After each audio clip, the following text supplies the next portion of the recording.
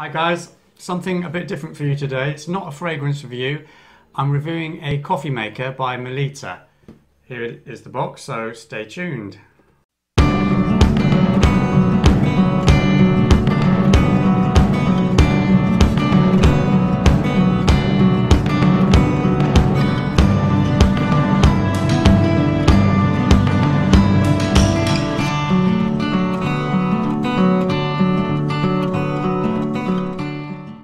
So here it is. This is the Melitta pour over coffee brewer. It comes in two parts. So you've got the top part, which is where the filter goes. You can see a hole in the bottom there, and the jug here, and it's made of porcelain, and there's a lid as well, which will keep the coffee warm. So yeah, so to start with, we're going to use a filter paper like this one here, which is a Melitta. It's the size 4, so there's a box here.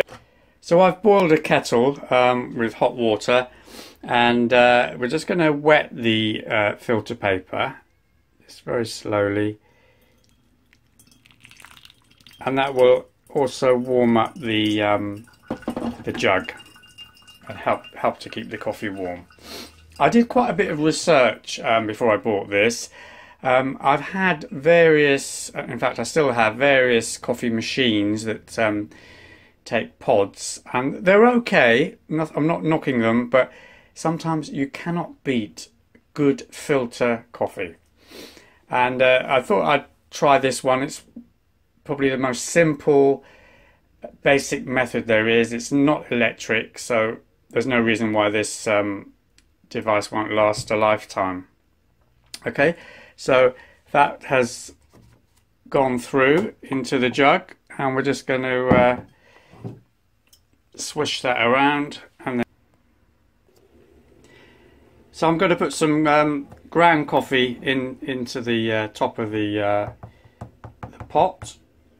I'm just going to use, it's already ground. You can grind your own. It's probably better if you can, but to save time, I've got some ready ground coffee. I'm just going to put in about 2 scoops. This is quite a strong coffee, so I had one the other day, and it was I made it a little bit too strong for my tastes, but it's all trial and error with this.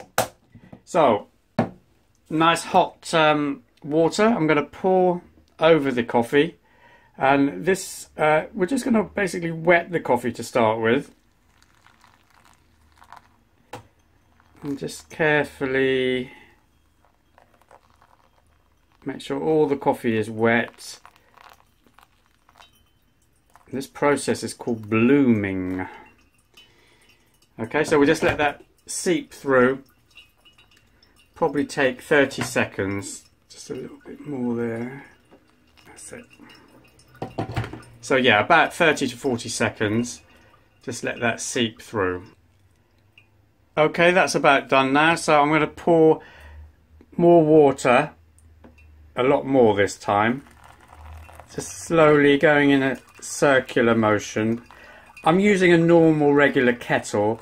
You can buy these fancy kettles with a gooseneck that's does the job probably a little bit better. I might invest in one of those, but for now this will be more than adequate. Let that seep through now. Okay, now that's gone through almost. We're going to put some more water, and this process should take about 2.5 minutes maximum. It's pretty much guesswork. Some people like to measure everything and weigh everything, but to be honest, I'm not going to have time for that. Okay, so we'll just let that seep through, and that should be it. So that's all seeped through, all the water's gone through. So all we do now, we take the top off. You can see that beautiful coffee in there. Put the lid on. There we are. So that's it. You've got a nice jug of coffee. Here's my cup. So I'm going to pour in there.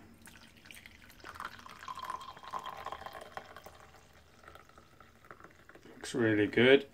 Now I prefer my coffee with milk.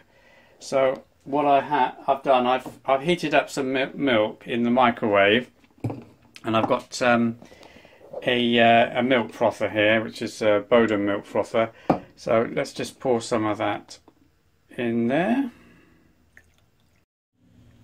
So here it is, one coffee and some olive bread. I'm going to have mine with some cheese. What a great cup of coffee.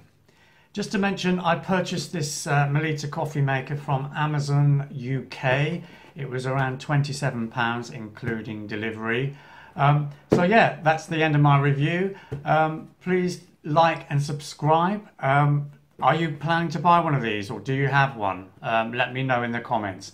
I'll speak to you soon. Cheers.